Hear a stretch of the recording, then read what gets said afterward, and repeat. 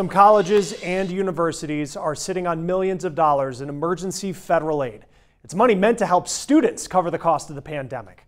Our partners at Newsy and investigative reporter Patrick Terpstra are looking into why schools still have money left despite students needing help right now. I live off of $700 a month. College students like Jessica Antonio at Arizona State are still waiting on grants to help pay for schooling turned upside down by the coronavirus. I had to get a laptop because the libraries were closing. I had to get a printer. She hoped to get a slice of a $7 billion emergency student aid package approved by Congress sent to universities in spring, part of the CARES Act. The grants range from a few hundred to a few $1,000s.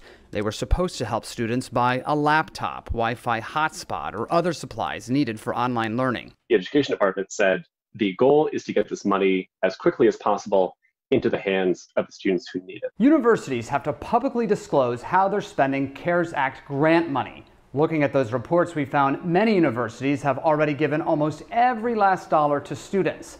But we also discovered other schools like Arizona State that still have millions of dollars of aid sitting in the bank. $9.2 million sitting idle at New York University, $4.6 million at Florida State, $3.8 million at the University of Virginia, $3 million at Kent State, and $2.3 million left over at the University of Montana. It makes you wonder, are there people who really would have been helped who didn't get the necessary support from their schools? So what's the holdup? It took the U.S. Department of Education almost 3 months to finalize rules for distributing the grants, slowing the flow of dollars to students. Universities have a year to award all the funds. Some are saving money for students who might need it in the future, aware gridlock in Washington may prevent another infusion of aid. Our experience has been that schools, wanted to get money out the door and were frustrated by some of the hiccups. Arizona State told us it has distributed $8 million